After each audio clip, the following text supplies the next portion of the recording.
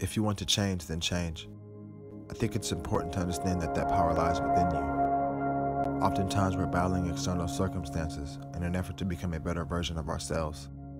But the true war is one waged in the depths of your soul. We oftentimes neglect to see that sometimes it's us, not them. So if you want to change, then change. Focus on destroying every mountain of self-doubt that has formed within you. Understanding that God has given you the tools and means to take on this honorable and glorious challenge. Your destiny has been set before you. So if you want to change, then change. That power is yours.